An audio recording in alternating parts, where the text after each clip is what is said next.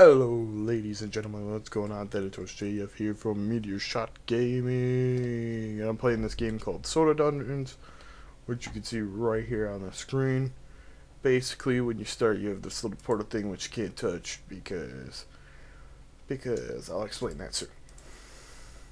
So you've got this tavern, which is basically where you start.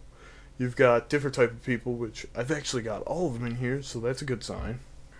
That's a good thing that I could show you. Yeah. So you've got the Sugar Junkie, which these guys. They're your basic guys. They cost 0. And then you got your Ruffian. They cost 16 for me because I have this upgrade here, which makes them cheaper to buy. And then you have Conscripts, which are these females here. She's familiar with adventuring for a price.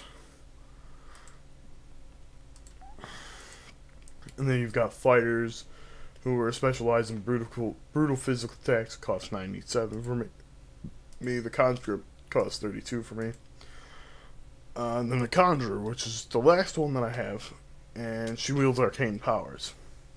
So she basically has a spell that damages all mobs during battle. Now you've got a Wizard, which allows you to warp to the closest area that you have. That is a 1 number. You have a Shopkeep, which is basically spies and sells items to you. Easy enough explanation. You have a Tavern Keep, or a Tavern Owner, which allows you to like upgrade the tavern, allowing you to get better people, as well as the soda allows, or gets to the better people. The tavern upgrades allow you to get the better people more often. This stuff allows you to get better people. Like, my next one is the Healers, which gives you healers, obviously, which allows you to keep your team alive for longer. And then you get the Thief, which allows you to loot more. Allows you to loot more off the bosses. Questing Cream Soda, which allows you to have basically knights who are basically heavy damage takers. Regal, which are merchants who basically use money and deal more damage. And then Drink Zero, which I have no idea what is. Haven't seen it. Once I find out what it is, I will show you guys in another video. Now you've also got VIP upgrades, which are very expensive. Very expensive. He's also got this guy here, which is a banger, so if you buy him and then play offline time, you get money. Or, if you buy him and then log out, he gains money while you're offline. This is the Gladiator, who you can hire, but you require this stuff to get him, because you have to basically pay for his weapon. Now you've got this area where it's basically where you start the dungeon. This area, once you hit max level, so say, because I'm in Dimension 2, once I hit 200, I go to the next dimension. That next dimension, max level is 300. Then you go to the next dimension, which is 400, 500, 600, and each time you start back at level 1. Not 201 when I get to the next area, 1. So I gotta go through 100, 200, then 300. And then I move on to the next dimension. And then over here you have a 3v3 Gladiator going up to, I think, 9 levels. Max is 350. That I know of, and the lowest is obviously 1.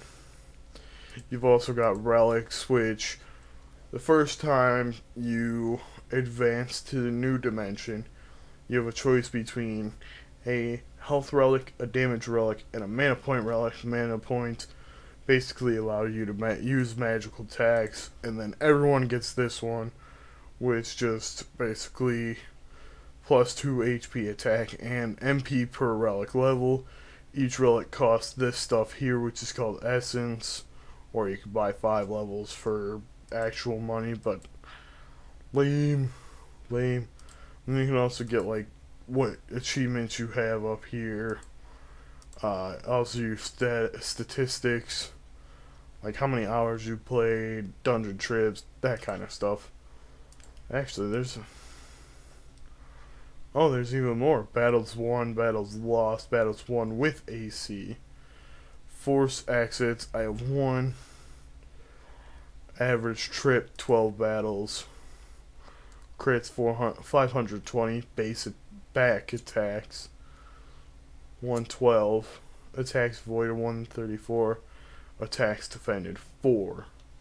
No, it says attacks defended is only 4 because I had the knight, and he basically, for the time that I had him, defended 4 attacks, and then I beat the 101 or the level 100 boss. And there's a lot of levels, or a lot of stuff that shows up here.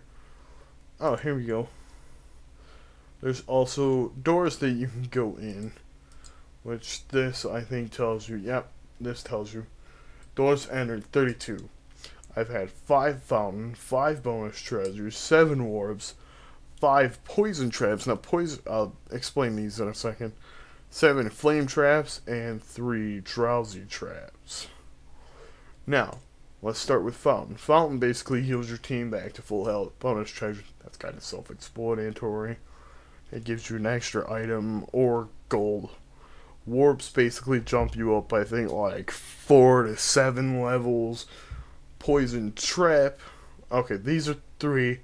Give a debuff. It's a random chance on each of your characters to give them a debuff. The poison one obviously is poison. The flame one obviously flame. And then the drowsy one actually does not make them sleepy. It makes them confused. And sometimes sleepy. It does have a chance to get them sleepy. You also have a bestiary, which basically shows all the mobs you've seen for an area.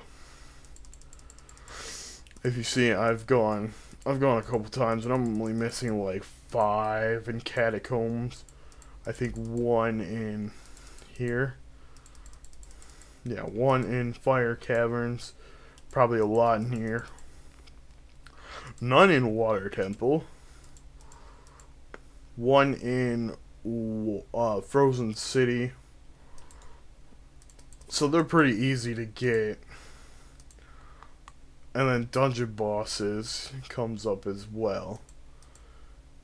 Dungeon bosses are basically the 100 boss was Julius, the first boss that I ever fought. The next one is, I have no clue, but I fought him on stream. And it's basically got, so if you go here, you've got 2, 4, 6, 8, 10. 10. By Armor Games. Oh, this is published by Armor Games. Here's all the stuff for the people who created the game. Credits to them. And then you also have the ability to see all the items you got as well. But that's all for now, guys. Thanks for stopping by. See ya next time.